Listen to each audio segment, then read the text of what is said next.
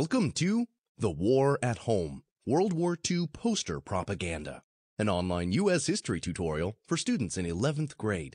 Let's start by reviewing some basics about World War II.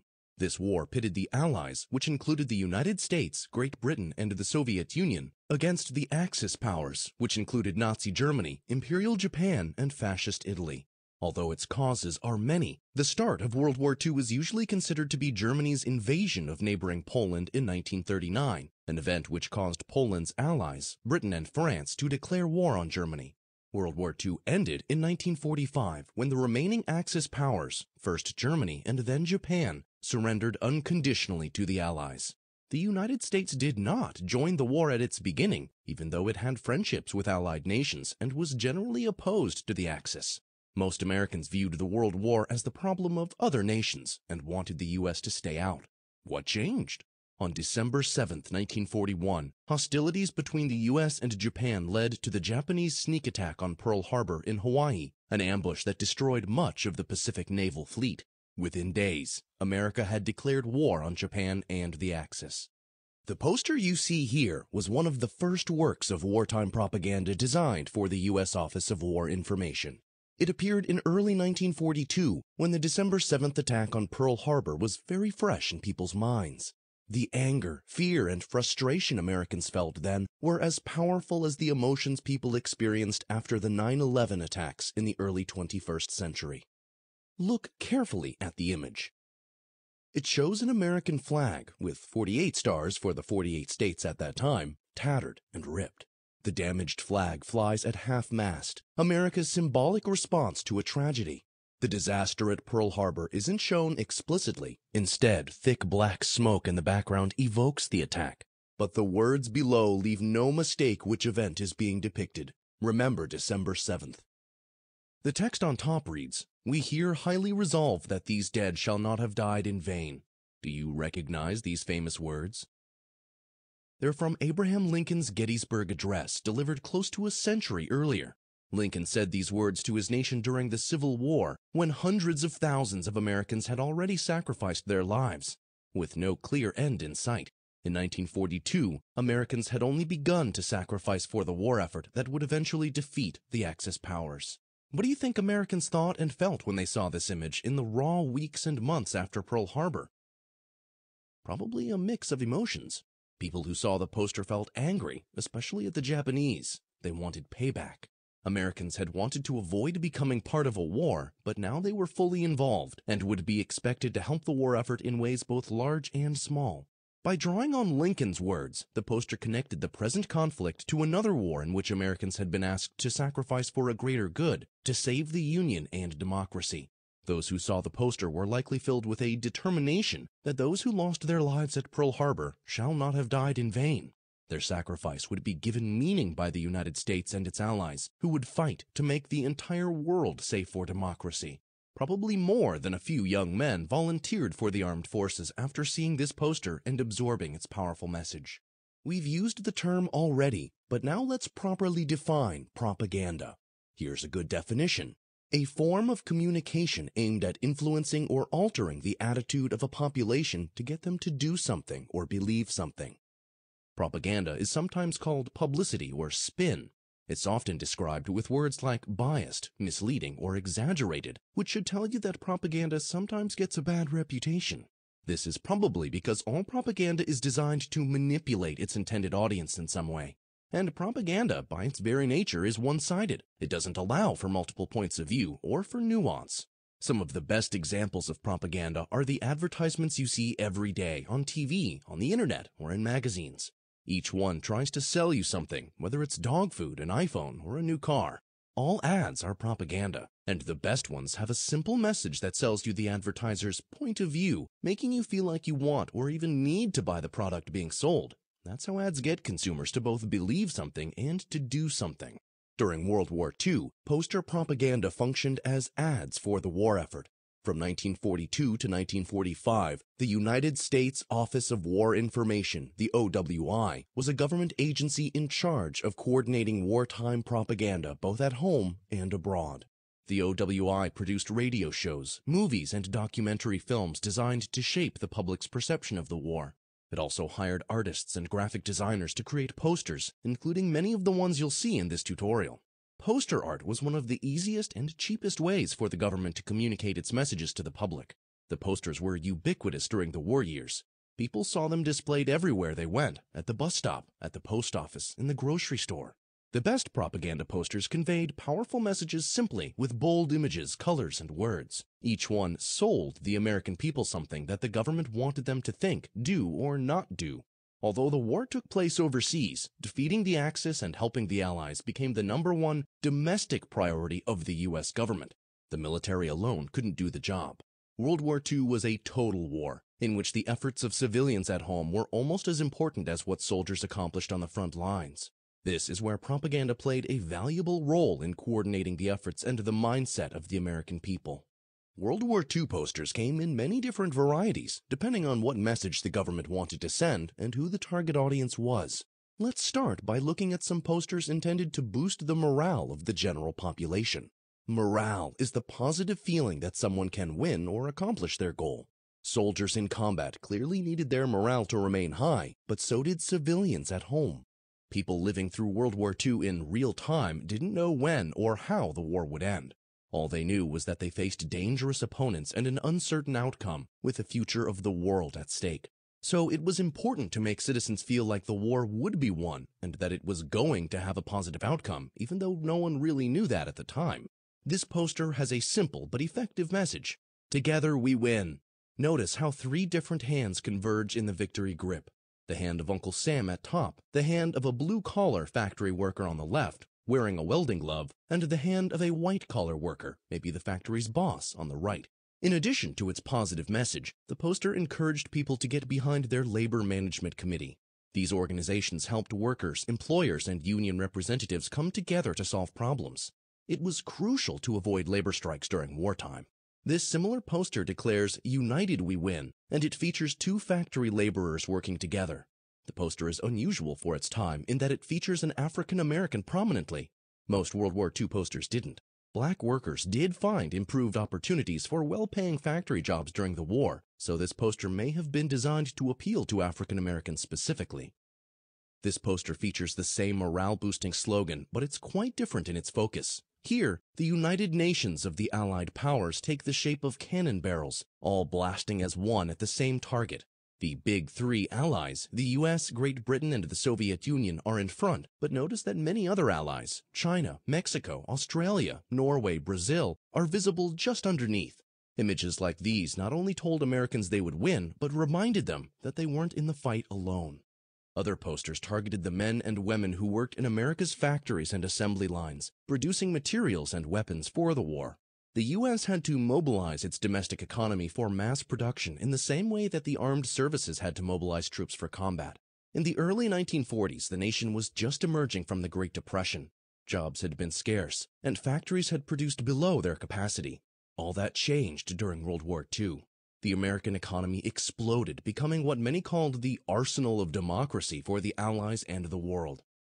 The nation's largest and most capable manufacturers, the Detroit automakers Ford and General Motors, switched almost entirely to wartime production. 2 months after Pearl Harbor, the last new civilian cars rolled off the assembly lines, and for the next several years, it was almost impossible to buy a brand new car in the United States. Instead, automakers produced not only cars, trucks, and parts for the military, but tanks, planes, and munitions. American production was one of the true miracles of World War II and was one of the biggest factors in the Allied victory. U.S. workers produced approximately 7,000 ships, 88,000 tanks, 300,000 planes, 3 million vehicles, and literally billions of bullets and bombs. American production alone more than doubled the total wartime production of Germany, Japan, and Italy combined. The government motivated production with the kind of posters you see here, which might have been seen in factories. This striking image shows the bomb of more production being dropped on an image that combines the symbols of both Germany and Japan. And this humorous poster depicts production as an 8-ball about to knock the Axis leaders in every direction. From left to right, the 3 pool balls represent Benito Mussolini, Italy's fascist leader, Prime Minister Tojo of Japan, and Adolf Hitler. Naturally, some posters served as recruitment tools for the U.S. Armed Forces. More than 16 million Americans served in uniform during the World War II years. Some soldiers and sailors were drafted, ordered to report for duty, but most volunteered for service. Young men volunteered for a variety of reasons. Most believed that World War II was truly a good war that needed to be fought and won for freedom and democracy. Some fought for revenge to defeat the Japanese and the Nazis. Others viewed the war as the great adventure of their lives. They wouldn't have missed it for the world. And still others joined up out of peer pressure, fearing that they would be remembered as cowards if they didn't fight. For the millions of potential soldiers who were on the fence or who didn't volunteer in the first wave of recruitment after Pearl Harbor, posters like these used a variety of tactics to encourage enlistment. This poster for the Army specifically targeted 18 and 19-year-olds right out of high school. It showed in detail the different ranks they could attain and the salary for each, $50 a month for a private.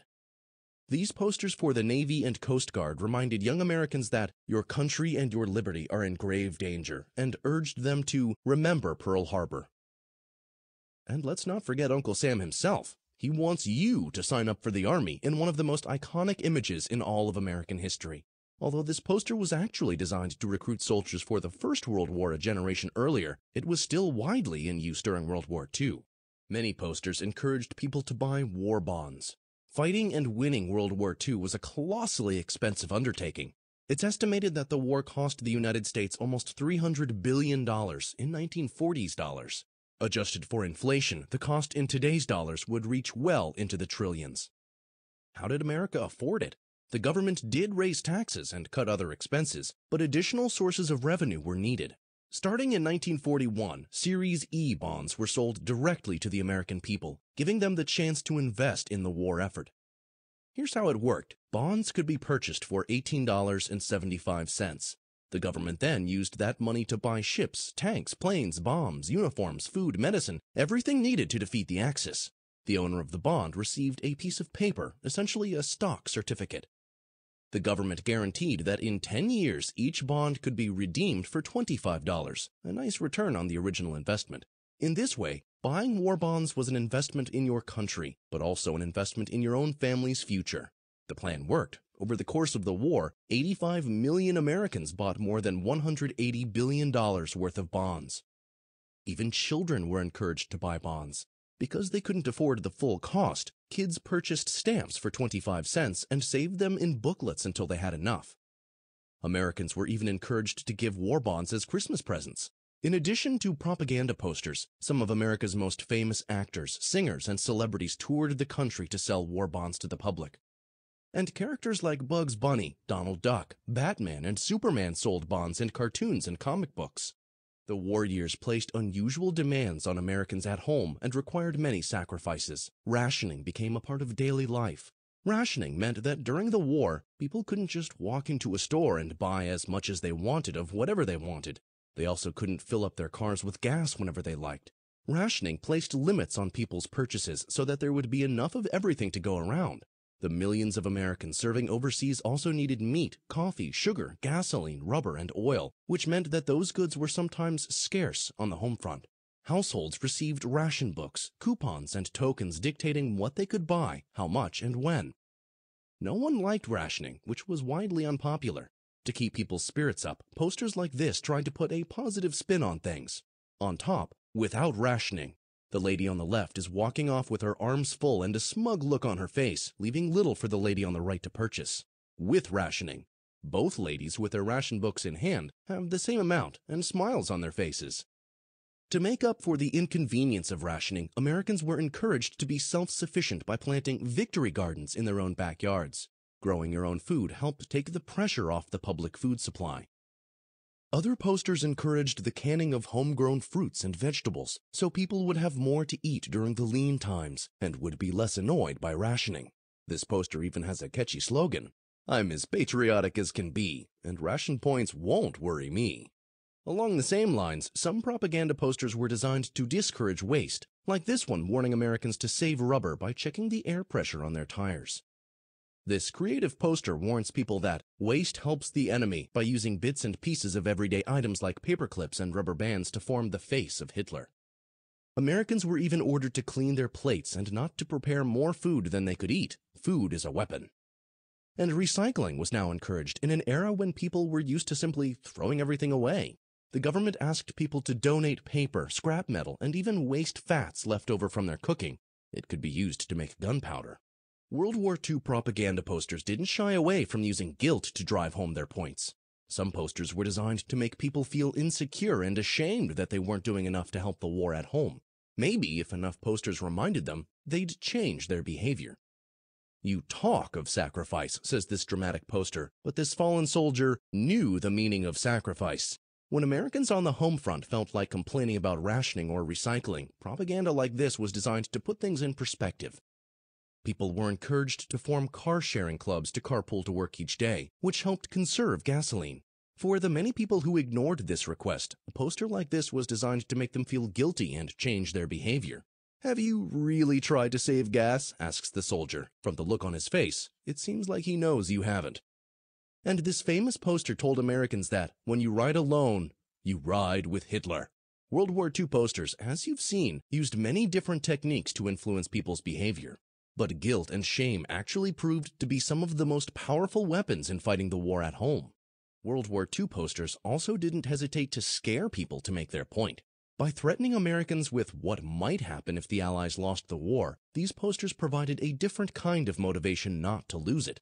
These two posters convey the exact same message. In one, the threat is Germany, and in the other, it's Japan. Both images depict the enemy as if he's on the verge of coming out of the poster, attacking the viewer.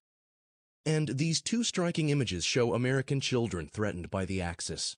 In one, claw-like hands representing Germany and Japan reach out for a young mother and her baby. And in the other, three little children playing in their yard fall under the shadow of a Nazi swastika. Both posters use fear to motivate people's behavior. In this case, the buying of war bonds. A common theme of many posters was avoiding loose talk or loose lips. During the war years, millions of Americans were employed in the military or in government positions directly connected to the war, and millions of others were employed in industries that helped the war effort.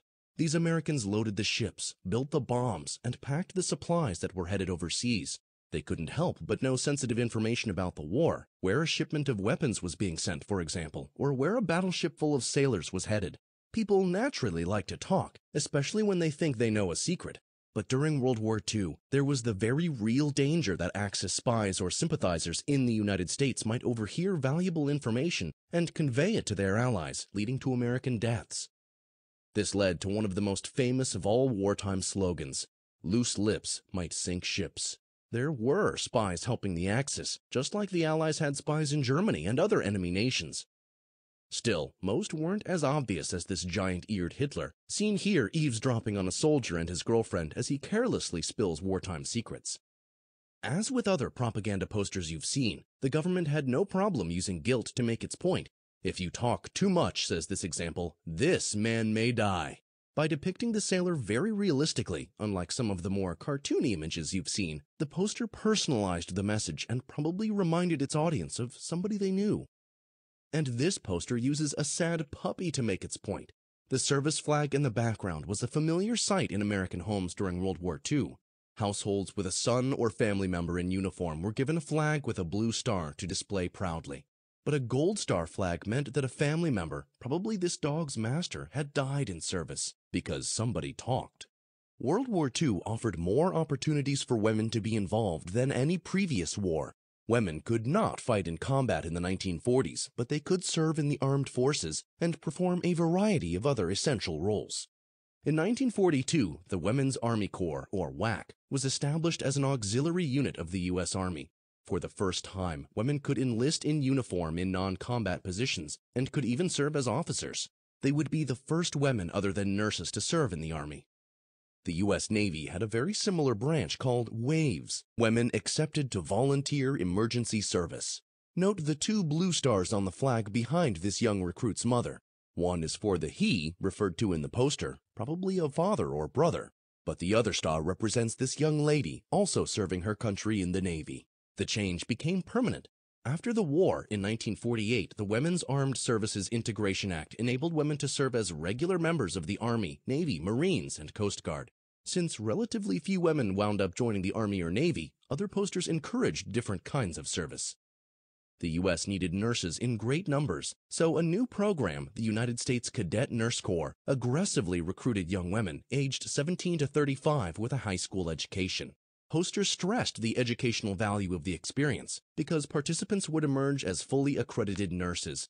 They would receive a free lifetime education that could easily lead to a long-term career. Other posters recruited women to be women's ordnance workers, or WOWs, like Rosie the Riveter. While they weren't members of an official organization, WOWs played crucial roles in filling needed factory jobs with so many men in service overseas. They performed all the same tasks that their male coworkers did. Women were also recruited for government positions of all kinds. Often nicknamed the government girls during the war, women worked as many as 1/3 of civil service jobs in Washington, D.C. by 1944. Some served as typists and secretaries, but others were involved in intelligence work as employees of agencies like the FBI. This last poster shows yet another way that women could support the war effort. If they couldn't enlist or work in a wartime career, the poster suggests, women could support their loved ones in uniform by writing them V-mail in order to keep their morale high. Be with him at every mail call. Only a small number of wartime posters featured or were designed specifically to appeal to African Americans. Black soldiers could and did serve in the U.S. military. However, like much of the United States at the time, the armed forces were still highly segregated during World War II. Black and white soldiers served in different units and lived and ate in separate facilities. Early in the war, African Americans in uniform were disproportionately assigned to non-combat service positions. But as the war went on, they were far more likely to see combat, where most served with distinction. These two posters feature African American subjects, and as such, they were probably designed to be displayed in black neighborhoods and to target relatively narrow audiences. This pilot represents one of the Tuskegee Airmen, a famous group of African American fighter and bomber pilots. They were the first black aviators to serve in the U.S. military. All the airmen trained at the same airfield near Tuskegee, Alabama, and were educated at Tuskegee University. 992 pilots were trained during the war years, and 84 lost their lives in combat or in accidents. The Tuskegee Airmen were subject to racist predictions that they would be inferior to white aviators, but by almost every measure, they distinguished themselves as one of the most accomplished groups of pilots in the entire war. Doris "Dory" Miller, the subject of this poster, was a real person and a true hero. Miller joined the Navy in 1939 as a cook, one of the few positions opened to black Americans at that time. In December 1941, he was serving on the battleship USS West Virginia when the Japanese attacked Pearl Harbor. In addition to helping save the lives of many injured sailors, he manned a machine gun, a weapon he hadn't been trained on, to fight back against the enemy. Miller received national recognition for his bravery and was awarded the Navy Cross, which he wears proudly in this poster. He served in the Navy until his death in 1943, when his ship was torpedoed and sunk by a Japanese submarine.